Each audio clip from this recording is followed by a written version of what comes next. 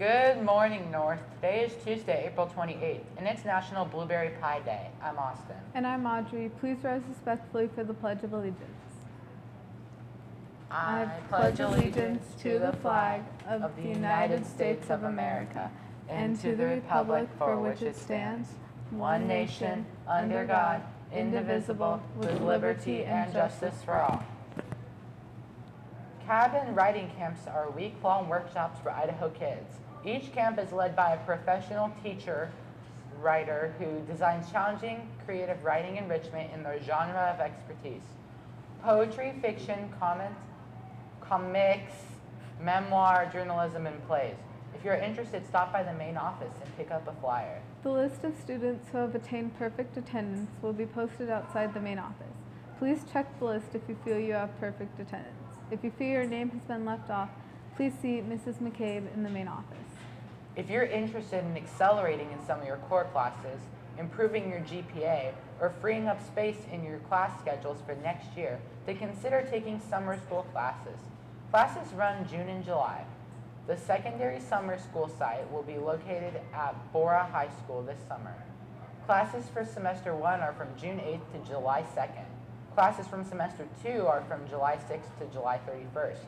For information on courses that are available to take or to register for your classes, please visit www.boiseschools.org and click on the 2015 Summer Program link on the homepage or visit a school counselor. A reminder to all students, letter-in forms are due to Mr. Porter by 2:30 p.m. on Monday, May 4th.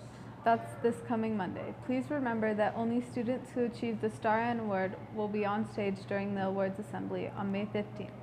Letter-in and Bar-in winners will be featured in the end of the year video. All Letter-in, Star-in, and Bar-in paperwork is due to Mr. Porter by Monday, May 4th. The list of students who have purchased a yearbook is posted near the main office.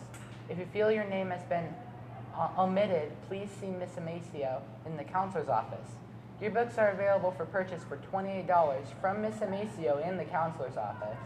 The list with students who have outstanding fines is posted near the main office. Be sure to check this list to see if you have any fines. All student fines must be paid by Friday, May 8th in order to receive a yearbook. Students who have outstanding fines will not receive a yearbook. There will be no exceptions. And now to Braden with the weather.